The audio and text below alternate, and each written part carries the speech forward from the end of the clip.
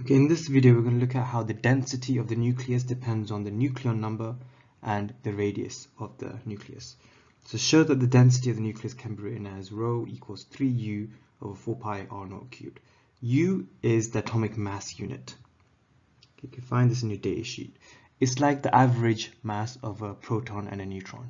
Okay, r naught is a constant, 1.05 femtometers. Okay, so we're going to try and find the density. So the density, we know that is mass over volume. Well, how do we get the mass? Mass is going to be the nuclear number, which is the number of protons and neutrons, A, times the average mass of the nucleons, which is the atomic mass unit. So we're going to put that in there. Okay, so AU.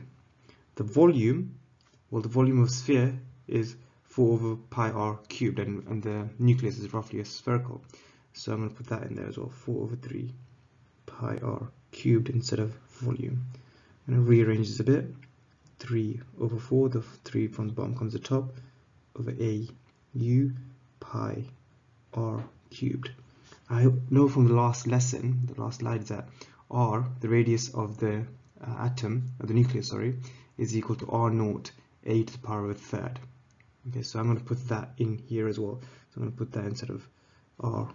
So if I do that, 3au over 4 pi, and instead of r, I'm going to use r naught a to the third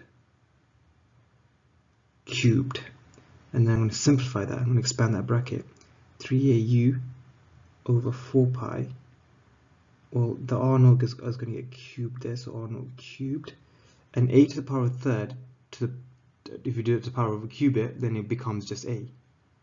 Okay, so what's going to happen now? You can notice that the a from the top and the a from the bottom will cancel out, giving us density equals 3u over 4 pi r naught cubed. Now if I put hopefully you notice that u is a constant, r naught is a constant.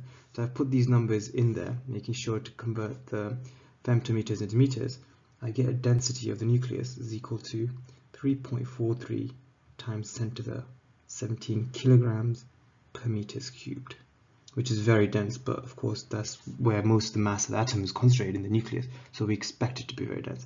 Comment on your result. So if you look at this equation, you can notice that it's just constants in there. U is a constant, R naught is a constant. So that means the density of the nucleus doesn't depend on the radius or the atomic mass unit. Okay, so the density of the nucleus is constant. It doesn't depend on the nuclear number or the size of the nucleus. It doesn't depend on its radius.